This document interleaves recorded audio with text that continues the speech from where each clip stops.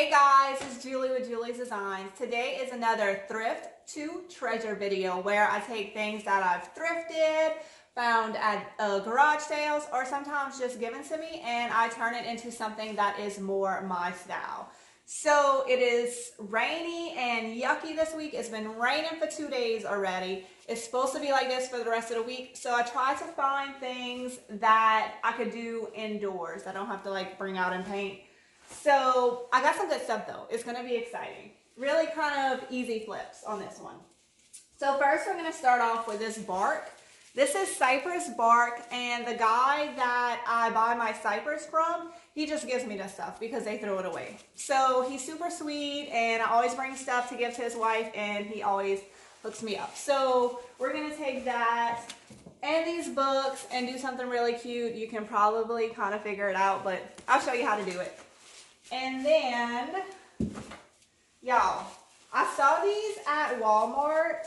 Now my garland, I like to get from Hobby Lobby, but my sprigs of greenery, I like from Walmart because I find their prices are great. So olive trees are super popular right now, but you can just go ahead and Google olive tree decor and see how expensive these things are. So for $3 for this little sprig, I was like, okay, we can do some with this. And also you can just buy these and put them anywhere, but we're gonna make like standalone decor. So we're gonna take some olive branches from Walmart and some glasses. I think I got them from Goodwill. I mean, you can find this stuff anywhere. I wanted to get different sizes and see how they turned out. So we're gonna turn this into something really cute. Let me put this on the ground so I don't break it. And then you might remember this from one of my thrift hauls. So I need to go ahead and get this done. This is something I can do inside. The top is really messed up. So although I really like the color, we're gonna kind of paint it up and make it look a little bit more cute. So that'll be a project. And this is actually purchased already for somebody. So she picked out how she wants me to fix it up. And she's picking it up this week, so I gotta get it done. So we're gonna paint this cute little bench and distress it, bring back some of this beautiful wood. And then she picked out the fabric she wanted on here, so we're going to go ahead and reupholster that. Now, when I'm picking up stools, I do always check the bottom and make sure that they can easily be taken apart to be recovered. So, let's go ahead and get started. I got this floral foam from Walmart. It was in the floral section right next to the sprigs of olive branches. I'm going to cut down the olive branches. I want it to be much, much shorter, not quite as tall. And then I'm going to cut off the two lowest branches. Once I cut them off, I'm going to stick the tallest one into the foam. And then I want to make sure it's kind of even. Then I want to fill up the rest of the cup with the foam, so that way it doesn't move. So first I want to get that first piece in, get it all centered, and then stick the rest in so it stays exactly where I want it to be. Now it's definitely good to pick a glass that's a little bit heavy. That way it doesn't topple over. If you use something plastic or something too light, the height of the branches would definitely make it fall over. These are wires, so you can kind of move them how you want them to be. Okay, hopefully this is a better angle for y'all to see. I realized that the last angle was kind of hard to see what I was doing. The next step is personal preference. I decided to use a little bit of burlap and some drop cloth. And then you definitely want to have a rubber band handy. This will make it so much easier. So once you kind of got it scrunched up around the top, you put the rubber band on, then you can kind of play with it and see how you want it to be. Then I'm going to use twine. I love wrapping stuff in twine. It just gives it such a cute little touch. You're just going to wrap it around a few times and then tie it in a little bow. And then I thought it was like a little bit bulky, so I'm going to go ahead and cut some of the extra off to make it less bulky. Now, different stores have different drop cloth. So this drop cloth is from Home Depot, and I find it's a little bit thicker. I prefer the drop cloth from Harbor Freight.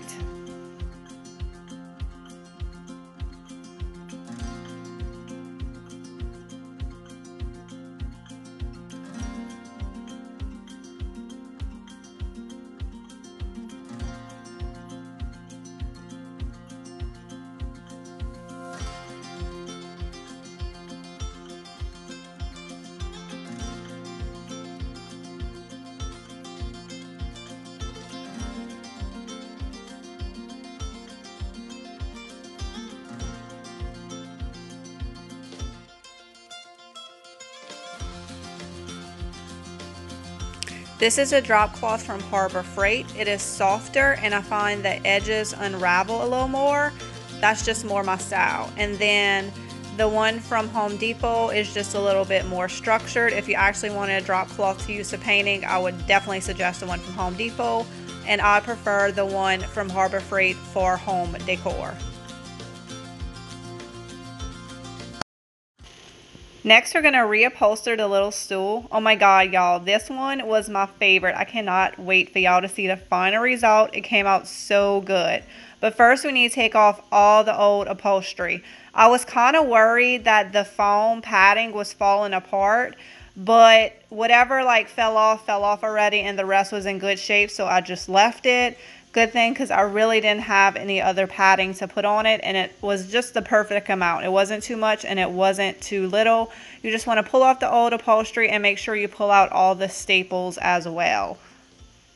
I really like the cross stitching that's on here, so I'm definitely going to keep that and use it for a project at a later date.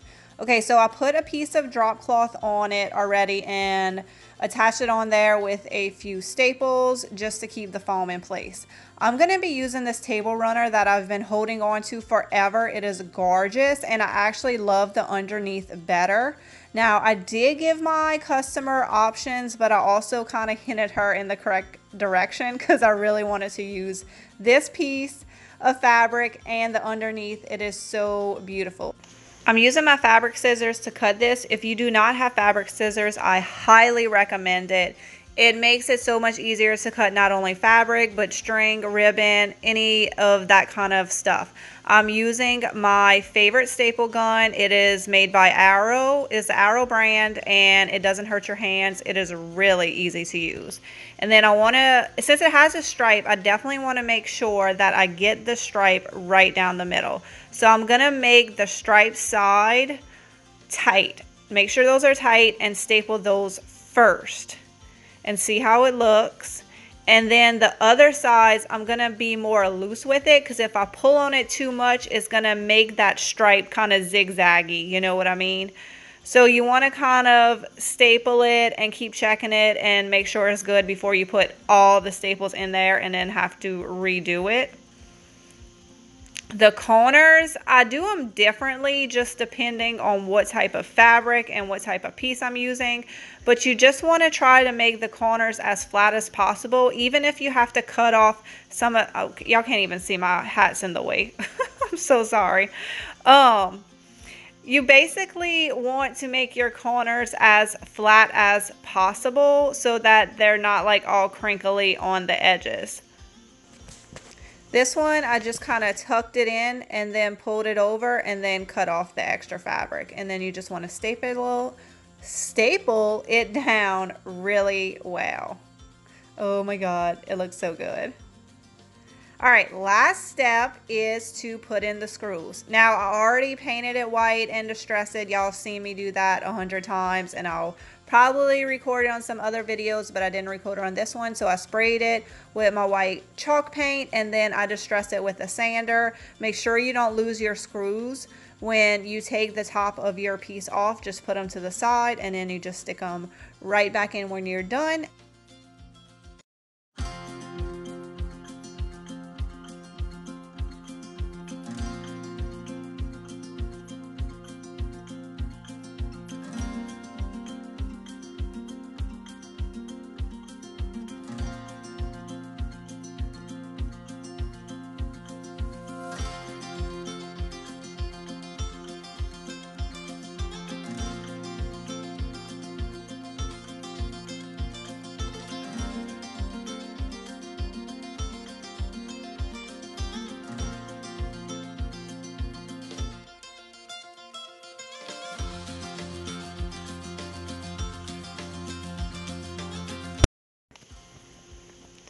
I'm going to be using paper bag books. I already took off the binder on the book, and I'm using hot glue. My favorite brand of hot glue is the Gorilla Glue Sticks. I believe I have a link in the description. I just ordered them on Amazon, and I've already cut down the bark. I used my saw, but they're thin enough you could totally get some heavy duty scissors and just cut the bark. And I just cut it to the size of the book.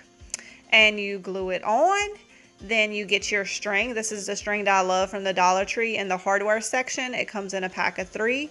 You wrap it around a few times and then tie it up, and then you're going to add a little bit of greenery that just gives it that extra touch of cuteness, and then you're good to go. You're ready to put it in your foyer, your entryway.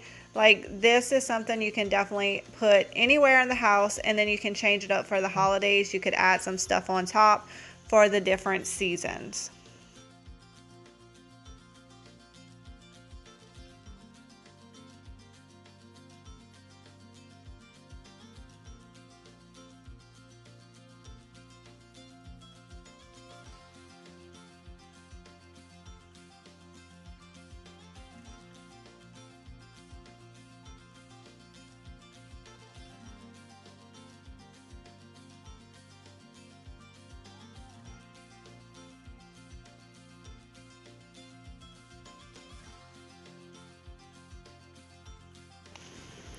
We're going to be painting the top of this picnic basket with chalk paint. I'm just using a towel to put under it so it doesn't get on the bottom of the basket, because I just want to paint the top. I'm using chalk paint. I use Rust-Oleum chalk paint. It only comes in the quart, but what I do is I buy the color white, and then I'll also buy an off-white. The white is too white and the off-white is too off-white, so what I do is I mix them together to get the perfect shade of white that I like. I'm just using a brush to put it on, because that is just easier than spraying it and getting it everywhere, since I am not painting the whole piece. You can see how one coat is going on really well. It's only going to take 2 coats of paint to cover this up. Okay, I thought it would be cute to add a little sign that says picnic. So I cut out a piece of wood. I painted it the same color as the top. And then I went on my computer. I printed out the word picnic to the perfect size. I thought a cute script font would look great. I'm using my transfer paper to transfer the the outline of the words onto the piece of wood, and then I'm going to use my paint pen to then trace it onto the wood permanently. This is a fine tip paint pen from Walmart. I actually just ordered some more because you can see I'm kind of struggling. It's running out of paint, so I need some more of them, and I will put the link to that as well in the description. To attach it to the picnic basket, I am just adding a piece of string on each side. I already put a hole in it, and then that's how I'll attach it to the picnic basket. Okay, this is a perfect example of why I distress pieces. So you see the difference between the top and the bottom is just like drastically different. So what I'm gonna do is I'm gonna take my sanding block and just distress back some of that wood, and then the piece will be more cohesive because you have some of that natural wood coming through the white, and it'll match the natural wood you have on the bottom. I love distressing stuff, and then if it gets a nick or a scratch, you know, it just adds to the piece.